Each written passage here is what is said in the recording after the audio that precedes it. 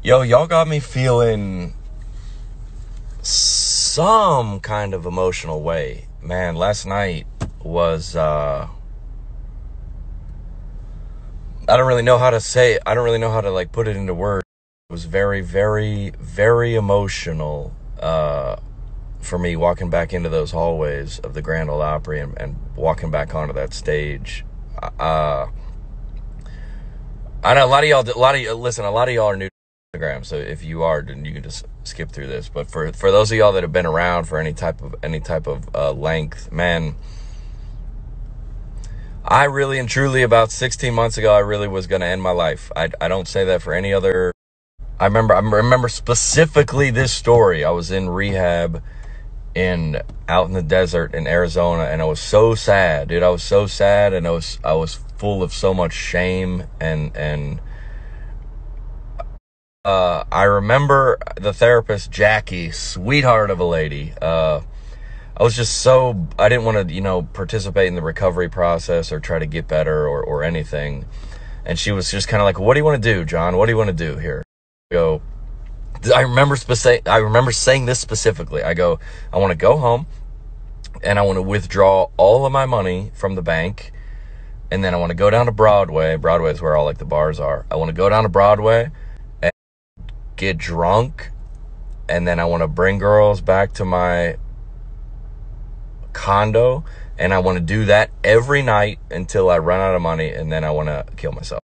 I mean, it's wild to even think about, because I only say this, I think, because there's a lot of people that I really, this is hard for you to believe about me, but if I thought that about myself, anyone can think it about themselves. I believed something about myself that was untrue. I believed that this world would be better off with me not in it. And a lot of you guys that have followed me for any amount of time were like, "That's ridiculous, John. We love your videos. We possibly think that," but it's like I believed something that was untrue about myself. And I look back, this is a long Instagram story, shoot. I look back on everything that happened.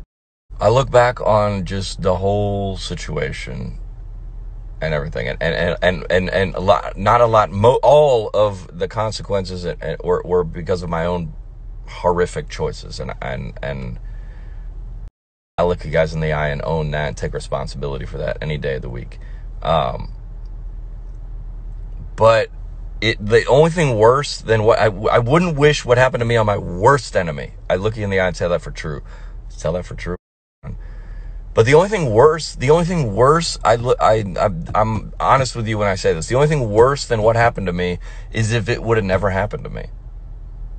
I wouldn't say happened to me, but a lot of the choices that I made were but if that would have never happened, I would have continued the rest of my life trying to earn y'all's approval on the internet and hoping that you guys would love me.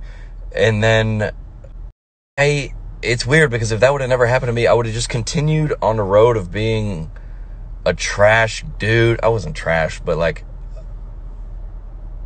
and I would have ended up the end of my life alone and sad and wondering why, and hoping that the people on the internet would find me funny or relevant or whatever. And I still make tons of horrific choices, and I don't want to ever set myself up to be some kind of role model or anything. I'm just coming up on 17 months sober in next week, which is, I mean, if you don't believe in miracles, man, just come my way. I'll tell you several, bro.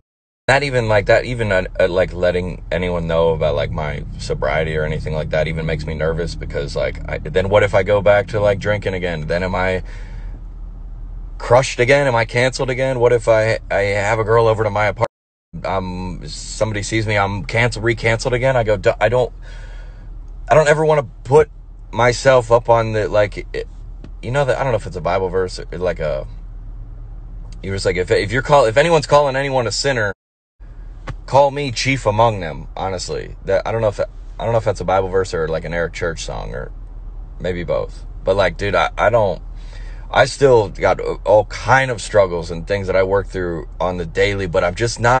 I only say this to you guys because I'm not sad anymore. I just wanted to. I was so.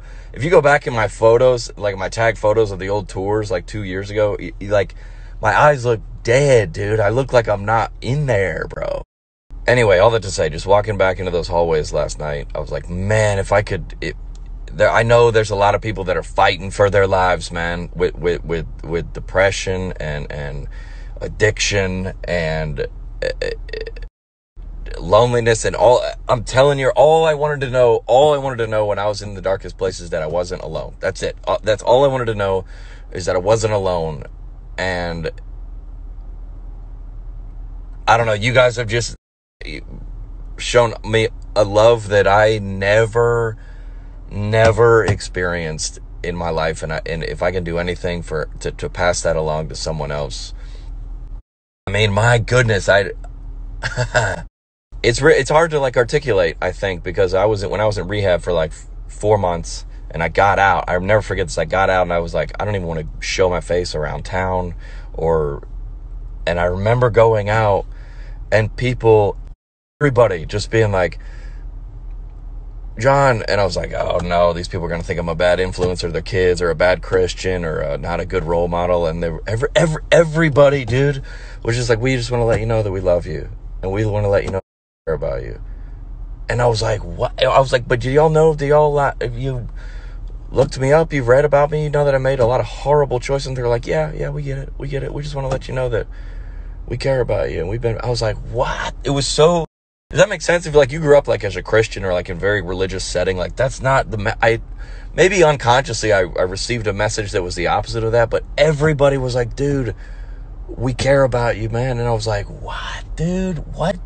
Anyway, sorry, I'll get back to making the jokes on Monday, but I just like, in a lot of ways, mostly my family and loved ones around me that were close to me and my friends, but in a lot of ways, y'all kept me, I don't want to exaggerate this in some type of way, kept me alive, man. You kept me on earth with your prayers and your letters and your love, and I would regret if I didn't stay on the path to recover and try to do the same for y'all. I don't know. We don't have a personal relationship, but I don't know. I got some kind of hope, man, and I want to just pass it along to you. That's it. All right. Sorry. Okay.